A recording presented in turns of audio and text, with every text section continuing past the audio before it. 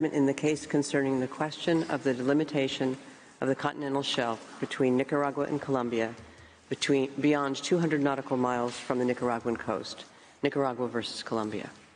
For reasons made known to me, the Vice President and Judge Sebatunde, who duly participated in the deliberation and the final vote in this case, are unable to sit with us today. I recall that the proceedings in the present case were instituted on 16 September 2013 by the Republic of Nicaragua against the Republic of Colombia in relation to the delimitation of the continental shelf between them beyond 200 nautical miles from the baselines from which the breadth of the territorial sea of Nicaragua is measured. In accordance with the usual practice, I shall not read out the introductory paragraphs of the judgment, which set out the main elements in the procedural history of the case.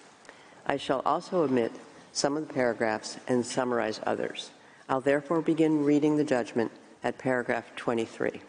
The full text of the judgment will, of course, be available at the close of the sitting. It may be recalled that in its judgment of 19 November 2012 in the case concerning territorial and maritime dispute Nicaragua versus Colombia, to which I shall refer as the 2012 judgment, the court decided that Colombia has sovereignty over the islands at Albuquerque, Bajo Nuevo, East-Southeast Keys, Quitasueño, Roncador, Serrana, and Serranía, and established a single maritime boundary delimiting the continental shelf and the exclusive economic zones of Nicaragua and Colombia up to the 200 nautical mile limit from the baselines from which the territorial sea of Nicaragua is measured. The court, however, noted in its reasoning in that judgment that since Nicaragua had not yet notified the Secretary-General of the United Nations of the location of these baselines under Article 16, Paragraph 2 of the 1982 United Nations Convention on the Law of the Sea, to which I shall refer as UNCLOS or the Convention, the precise location of the eastern endpoints of the maritime boundary could not be determined. In the 2012 judgment, the court further found that it could not uphold a claim contained in Nicaragua's final submission requesting that the court adjudge and declare that, I quote, the appropriate form of delimitation within the geographical and legal framework constituted by the mainland coasts of Nicaragua and Colombia is a continental shelf boundary dividing by equal parts the overlapping entitlements to a continental shelf of both parties, end of quote. In particular, the court noted that since Nicaragua had not established that it had a continental margin that extends far enough to overlap with Colombia's 200 nautical mile entitlement to the continental shelf, measured from Colombia's mainland coast, the court was not in a position to delimit the continental shelf boundary between Nicaragua and Colombia, as requested by Nicaragua, even using the general formulation proposed by it. The court observed in this regard that Nicaragua had submitted to the Commission on the Limits of Continental Shelf, to which I shall refer as the CLCS or the Commission, only preliminary information, which fell short of meeting the requirements for information on the limits of the continental shelf beyond 200 nautical miles to be submitted under Article 76, Paragraph 8 of UNCLOS. On 24 June 2013, in accordance with Article 76, Paragraph 8 of UNCLOS, Nicaragua presented its full submission to the CLCS regarding the limits of its continental shelf beyond 200 nautical miles from the baselines from which the breadth of its territorial sea is measured. As already mentioned, on 16 September 2013, Nicaragua filed the application instituting the current proceedings, requesting the court to adjudge and declare the precise course of the maritime boundary between Nicaragua and Colombia in the areas of the continental shelf which appertain to each of them beyond the boundaries determined by the court in the 2012 judgment.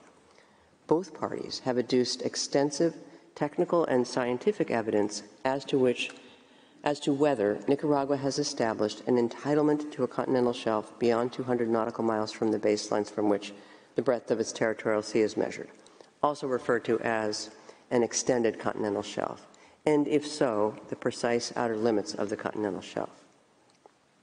On 17 March 2016, the court issued its judgment on the preliminary objections presented by Nicaragua. In that judgment, presented by Colombia.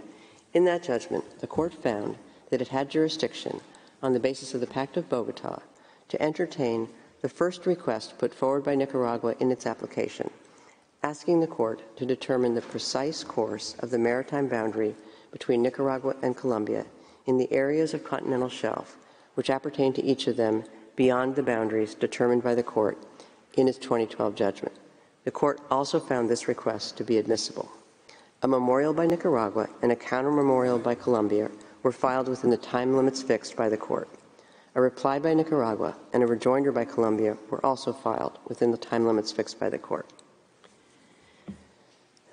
In an order of 4 October 2022, the Court indicated that in the circumstances of the case, before proceeding to any consideration of technical and scientific questions in relation to the delimitation of the continental shelf between Nicaragua and Colombia beyond 200 nautical miles from the baselines from which the breadth of the territorial sea of Nicaragua is measured, it was necessary to decide on certain questions of law after hearing the parties thereon.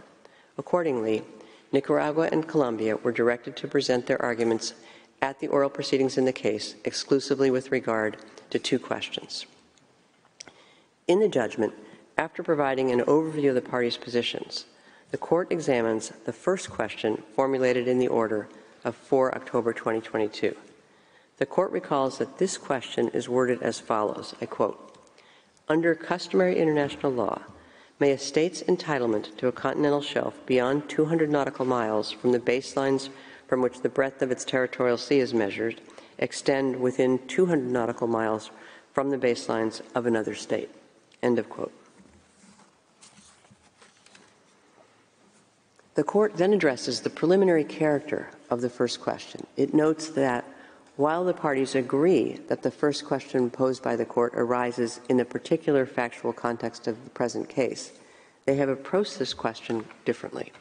Nicaragua contends that there is an overlap between its own entitlement to an extended continental shelf and Colombia's entitlement to a continental shelf within 200 nautical miles of the latter's coast, and that, therefore, the Court must proceed to an equitable delimitation. Colombia, for its part, considers that a state must first establish that it has a legal title to certain maritime area that overlaps with an area that may be claimed by another state before the principles and rules of maritime delimitation come into play. As the Court has indicated previously, an essential step in any delimitation is to determine whether there are entitlements and whether they overlap. Determining whether there is any area of overlap between the entitlements of the 2 states, each founded on a distinct legal title, is the first step in any maritime delimitation, because the task of delimitation consists in resolving the overlapping claims by drawing a line of separation of the maritime areas concerned. Therefore, the first question has a preliminary character in the sense that it must be answered in order to ascertain whether the Court may proceed to the delimitation requested by Nicaragua, and consequently, whether it is necessary to consider the scientific and technical questions that would arise for the purposes of such a delimitation. The Court next recalls that it asked the parties to base their arguments on customary international law, which is applicable in the present case because, unlike Nicaragua, Colombia is not a party to UNCLOS. The Court then turns to the determination of the customary international law applicable to the maritime areas at issue, namely the exclusive economic zone and the continental shelf. The Court recalls that the material of customary international law is to be looked for primarily in the actual practice and opinio juris of states, and that multilateral conventions may have an important role to play in recording and defining rules deriving from custom, or indeed in developing them. The Court notes that UNCLOS was drawn up at the third United Nations Conference on the Law of the Sea, which was held over a period of 9 years. As is indicated in its preamble, the objective of the convention was to achieve the codification and progressive development of the law of the sea. Even prior to the conclusion of the negotiations, certain aspects of the legal regimes governing the maritime areas of coastal states, notably the continental shelf and the exclusive economic zone, were reflected in state practice, primarily through declarations, laws, and regulations. This practice was taken into account during the drafting of the convention. A very large number of states have since become parties to UNCLOS, which has significantly contributed to the crystallization of certain customary rules. As recognized in the preamble of the Convention, I quote, "The problem of ocean space are so closely related and need to be considered as a whole," end of quote. The method of negotiation at the conference was designed against this background and had the aim of achieving consensus through a series of provisional and interdependent texts on various questions at issue that resulted in a comprehensive and integrated text forming a package deal. The integrated character of the various parts of the Convention is particularly evident in relation to Part 5 of UNCLOS, which concerns the exclusive economic zone, and Part 6, which concerns the continental shelf. The relationship between these two parts is specified in Article 56, Paragraph 3 in Part 5, which provides that, I quote, "The rights set out in this article with respect to the seabed and subsoil shall be exercised in accordance with Part 6, end of quote. Referring to its relevant jurisprudence, the Court recalls that Article 56 reflects customary rules on the rights and duties in the exclusive economic zone of coastal states, and that the definition of the continental shelf set out in Article 76, Paragraph 1 of UNCLOS forms part of customary international law. In view of the foregoing, the Court turns to the question whether, under customary international law, a state's entitlement to a continental shelf beyond 200 nautical miles from the baselines from which the breadth of the territorial sea is measured may extend within 200 nautical miles from the baselines of another state. The Court observes that Nicaragua and Colombia disagree on this issue. In support of their respective positions, the parties have set out their views both on the relationship between the regime governing the exclusive economic zone and that governing the continental shelf, and on certain considerations relevant to the regime governing the extended continental shelf. The Court considers each of these in turn. The Court recalls that the regime that governs the exclusive economic zone set out in UNCLOS is the result of a compromise reached at the Third United Nations Conference on the Law of the Sea. Notably, this regime confers exclusively on the coastal state the sovereign rights of exploration, exploitation, conservation and management of natural resources within 200 nautical miles of its coast, while specifying certain duties on the part of the coastal state, as well as the rights and duties of other states in the zone. The Court recalls that it declared in its judgment delivered in the case relating to alleged violations of sovereign rights and maritime spaces in the Caribbean Sea, Nicaragua versus Colombia, that the rights and duties of coastal states and other states in the exclusive economic zone set out in Articles 56, 58, 61, 62, and 73 of UNCLOS reflect customary international law. As stated earlier, the legal regimes governing the exclusive economic zone and the continental shelf of coastal states within 200 nautical miles from its baseline are interrelated. Indeed, within the exclusive economic zone, the rights with respect to the seabed and subsoil are to be exercised in accordance with the legal regime that governs the continental shelf, and the coastal state exercises over the continental shelf sovereign rights for the purpose of exploring it and exploiting its natural resources. The Court next refers to two Bay of Bengal cases, one between Bangladesh and Myanmar before the International Tribunal for the Law of the Sea, and another between Bangladesh and India before an arbitral tribunal. It observes that in these two cases, the use of an adjusted equidistance line in a delimitation between adjacent states gave rise to a gray area as an incidental result of that adjustment. The circumstances of those cases are distinct from the situation in the present case, in which one state claims an extended continental shelf that lies within 200 nautical miles from the baselines of one or more other states. The Court considers that these decisions are of no assistance in answering the first questions posed in the present case.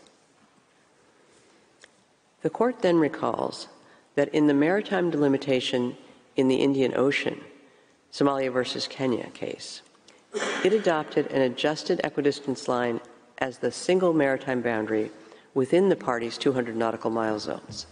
The delimitation line continued on that course beyond 200 nautical miles from the baselines of both parties.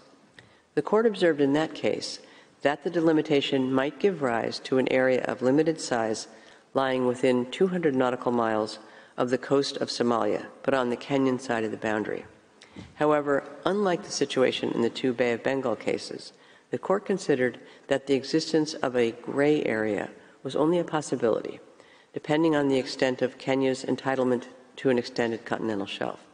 The court therefore did not consider it necessary to pronounce on the legal regime that would apply in this possible gray area.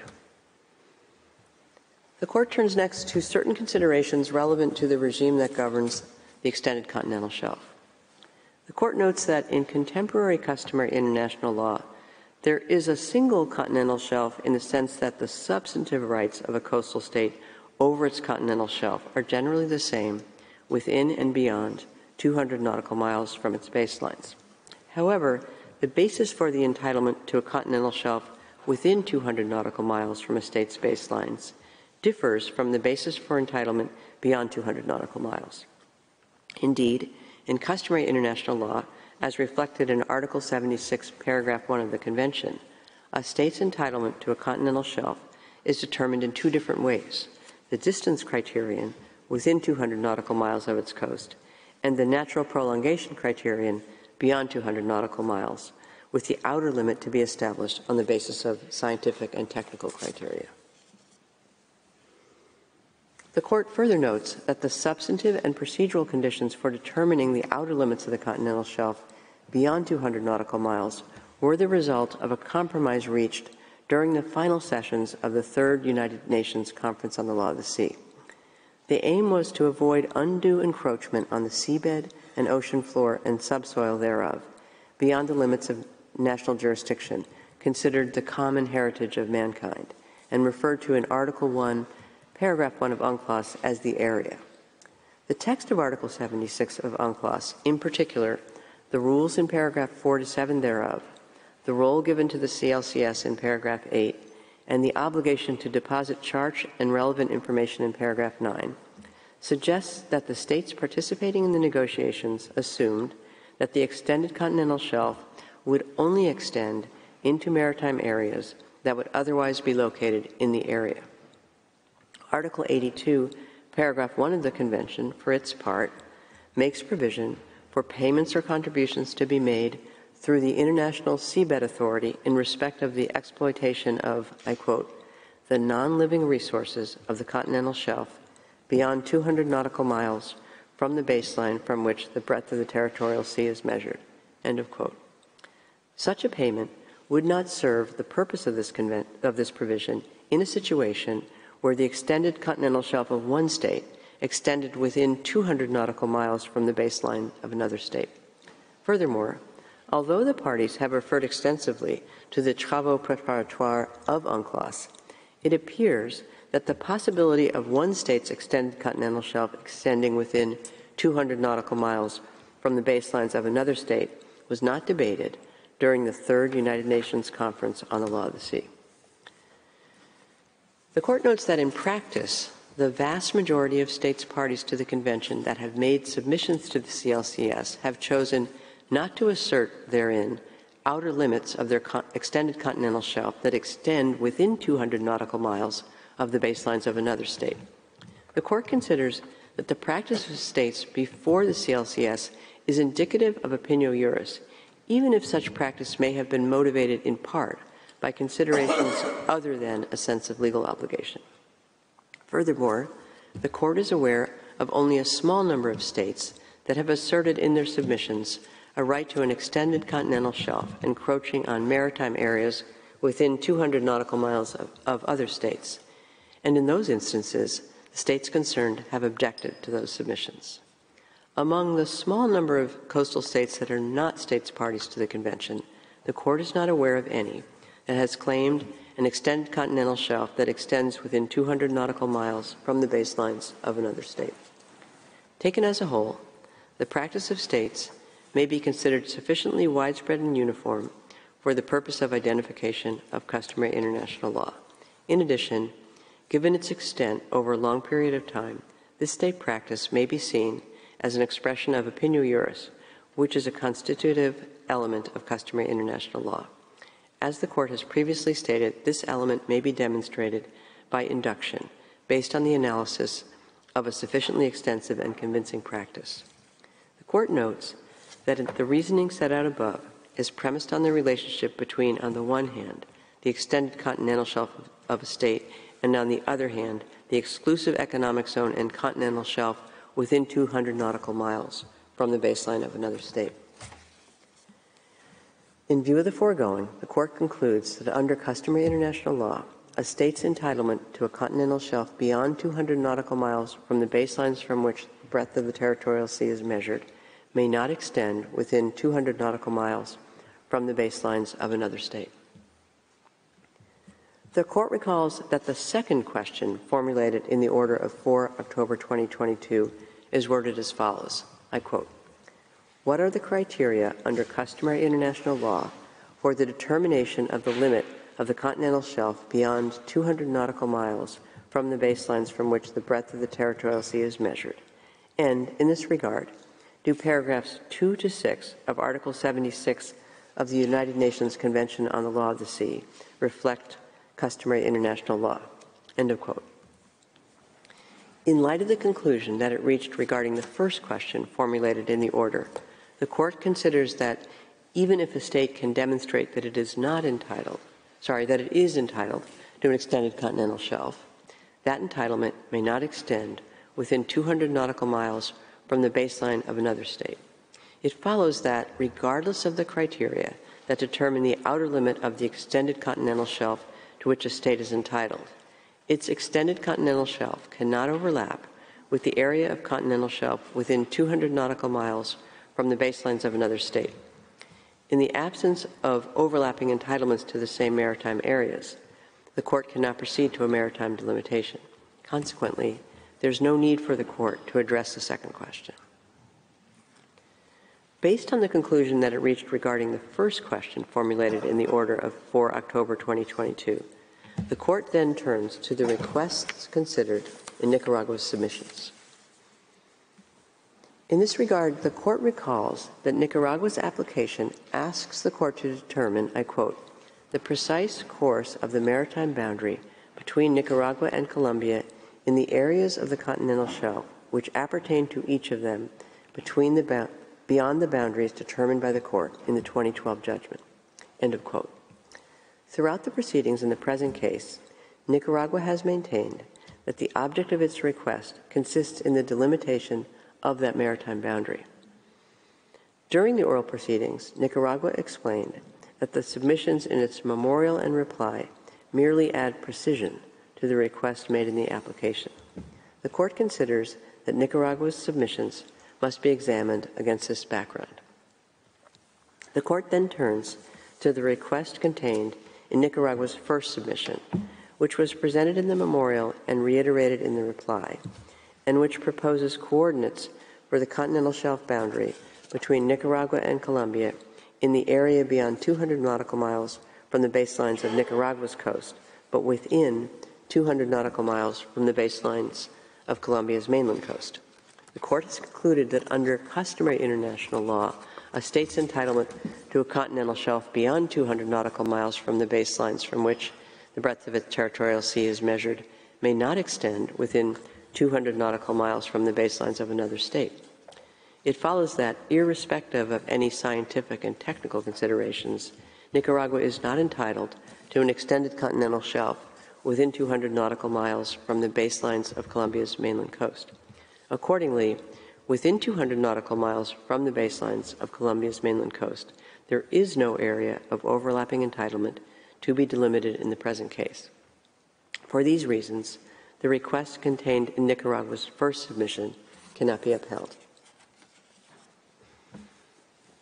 The Court next addresses the request contained in Nicaragua's second submission, which was presented in the memorial and reiterated in the reply, and which proposes coordinates to delimit the area of continental shelf in which, according to Nicaragua, its entitlement to an extended continental shelf overlaps with Colombia's entitlement to a continental shelf within 200 nautical miles from the baselines of the coast of San Andrés and Providencia. Nicaragua accepts that in principle, San Andrés and Providencia are each entitled to a continental shelf extending at least up to 200 nautical miles. It contends, however, that the continental shelf of these islands should not extend east of the 200 nautical mile limit of Nicaragua's exclusive economic zone due to their small size and their already much more than adequate maritime areas resulting from the 2012 judgment. In its 2012 judgment, the court observed that the parties agreed on the potential maritime entitlements of San Andres, Providencia, and Santa Catalina, in particular on the fact that those islands are entitled to a territorial sea, exclusive economic zone, and continental shelf. The court added that in principle, each entitlement is capable of extending up to 200 nautical miles in each direction, and in particular, that it extends to the east to an area which lies beyond a line 200 nautical miles from the Nicaraguan baselines. In the present case, Nicaragua claims that this area lies within its extended continental shelf. The court notes that the maritime entitlements of San Andres and Providencia extend to the east beyond 200 nautical miles from Nicaragua's baselines, and therefore into the area within which Nicaragua claims an extended continental shelf. The court has concluded, however, that under customary international law, a state's entitlement to a continental shelf beyond 200 nautical miles from the baselines from which the breadth of its territorial sea is measured may not extend within 200 nautical miles from the baselines of another state. It follows that Nicaragua is not entitled to an extended continental shelf within 200 nautical miles from the baselines of San Andres and Providencia. Accordingly, within 200 nautical miles from the baselines of San Andres and Providencia, there is no area of overlapping entitlement to be delimited in the present case. For these reasons, the request contained in Nicaragua's second submission cannot be upheld. Finally, the court considers the request contained in Nicaragua's third submission as presented in its reply, which concerns the maritime entitlements of Serranía, Bajo Nuevo, and Serrana. Specifically, Nicaragua requests the court to declare that, I quote, Serranía and Bajo Nuevo are enclaved and granted a territorial sea of 12 nautical miles, and that Serrana is enclaved as per the court's November 2012 judgment. End of quote. In support of its request, Nicaragua invokes the court's conclusion in the 2012 judgment that the legal regime over islands set out in Article 121 of UNCLOS forms an indivisible whole, which has the status of customary international law in its entirety. According to that regime, if an island qualifies as a rock that cannot sustain human habitation or economic life on its own, it shall have no exclusive economic or continental shelf. Nicaragua contends that on that basis, Serranía and Bajo Nuevo are not entitled to an exclusive economic zone or a continental shelf. Nicaragua observes that Serrana was enclaved in the 2012 judgment and asserts that, in any event, it is a rock incapable of sustaining human habitation or economic life on its own. In Nicaragua's view, therefore, Serrana cannot generate entitlements to an exclusive economic zone or a continental shelf. The court recalls that in its 2012 judgment, it found that Colombia has sovereignty over the islands at Serranía, Bajo Nuevo, and Serrana. It also observes that, through the request presented in its application as further specified in the written pleadings, Nicaragua sought the delimitation of the maritime boundary between the parties in the area of the continental shelf that appertains to each of them beyond the boundaries determined by the court in the 2012 judgment. Therefore, Nicaragua's third submission, which it described as adding precision to the delimitation request contained in its application, must be understood as seeking a specific finding regarding the effect, if any, that the maritime entitlements of Serranía, Bajo Nuevo, and Serrana would have on any maritime delimitation between the parties. In the 2012 judgment, the court found that it was not called upon to determine the scope of the maritime entitlements of Serranía and Bajo Nuevo because they fell outside the area of delimitation identified in that judgment. The court observes that there are two possibilities with regard to the potential maritime entitlements of Serranía and Bajo Nuevo. If Serranía and Baja Nueva are entitled to exclusive economic zones and continental shelf, then, in view of the Court's conclusion regarding the first question formulated in the order, any extended continental shelf that Nicaragua claims may not extend within the 200 nautical mile maritime entitlements of these islands. If, on the other hand, Serranía or Baja Nueva is not entitled to exclusive economic zones or continental shelves, then they do not generate any maritime entitlements in the area in which Nicaragua claims an extended continental shelf. In either case, as a consequence of the Court's conclusion in relation to the first question, within 200 nautical miles from the baselines of Serranía and Baja Nueva, there can be no area of overlapping entitlement to a continental shelf to be delimited in the present proceedings. The Court therefore considers that it does not need to determine the scope of the entitlements of Serranía and Baja Nueva in order to settle the dispute submitted by Nicaragua in its application. The Court further recalls that the 2012 judgment has already determined the effect produced by Serrana's maritime entitlements.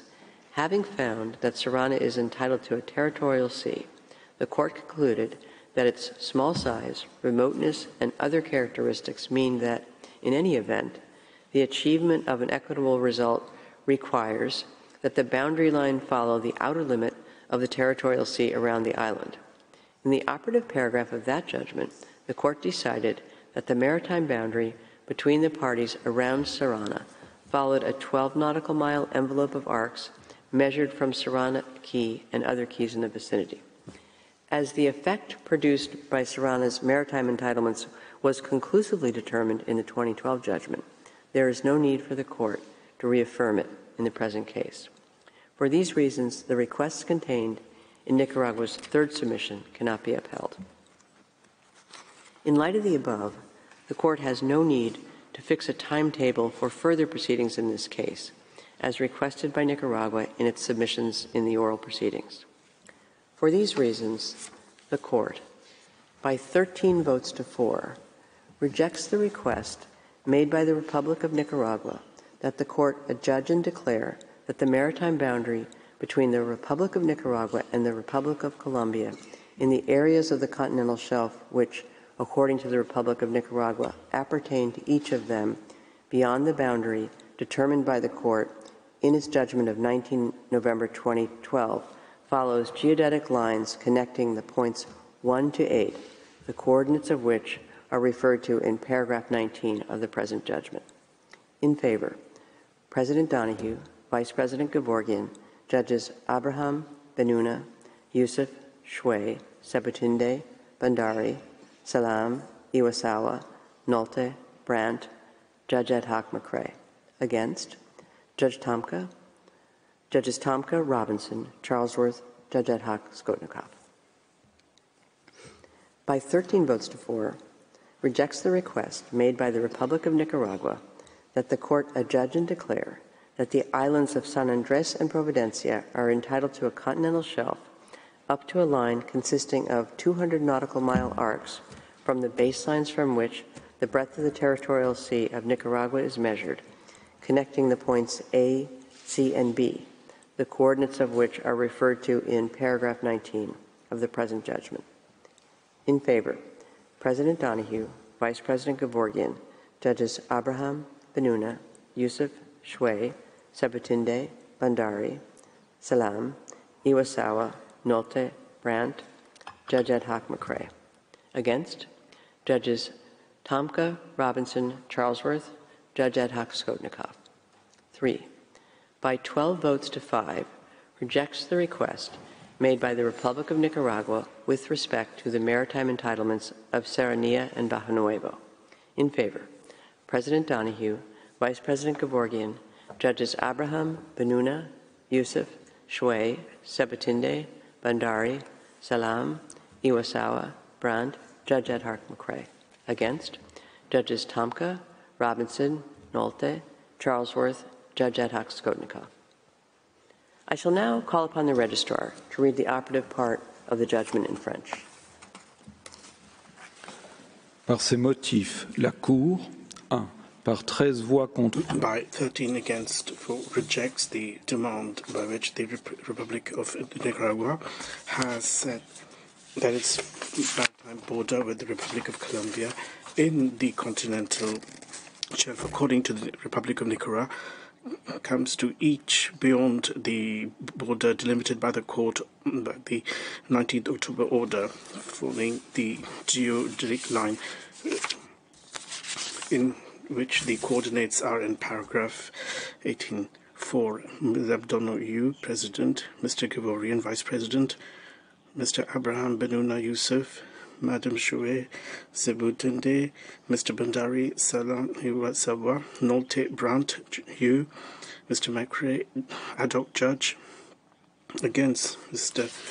Johnson and Mr. Znikov, by 13 against 4. Rejects the demand application by which the Republic of says that the islands of San Andres and Providencia have right to a continental shelf until a line until 200 nautical miles from which it's measured the breadth of the territorial sea, linking the points A, C, and B, whose coordinates are in paragraph 19 of the present ruling. 4. Mrs. Adonai, President, Mr. Gregorian, Vice President, Mr. Abraham Benuna Yusuf, Madam Shui Sebutinde, Bandari Salam Iwasawa, Nolte Brandt, Judge Macrae, ad hoc judge, against Mr. Tomka Robinson, Mrs. Charlesworth, Mr. Stolikov, ad hoc judge. 3 by 12 to against 5 rejects the demand of the Republic of Nicaragua on the entitlement to maritime areas generated by Serbia and Nicaragua. 4. Mrs. Donoghue, President, Mrs. Gregorian, Vice President, Mr. Abraham Benuna Yusuf, Madame Shwe Sebutinde, Mr. Bandari Salam Iwasawa, Brandt, Judge Macrae, ad hoc judge, against Mr. Tomka Robinson, Nolt, Mrs. Charlesworth, Mr. Snovnikov, ad hoc judge. Dissenting opinion to the judgment of the court. Judge Shwe appends a separate opinion to the judgment of the court. Judge Bandari appends a declaration to the judgment of the court. Judge Robinson appends a dissenting opinion to the judgment of the court. Judges Iwasawa and Nolte append separate opinions to the judgment of the court. Judge Charlesworth appends a dissenting opinion to the judgment of the court. Judge ad hoc Skotnikov appends a dissenting opinion to the judgment of the court. The text of the judgment is available from today in typescript. It will also be available shortly on the court's website. The printed text will be available in the near future. As the court has no further business before it today, I declare the sitting closed.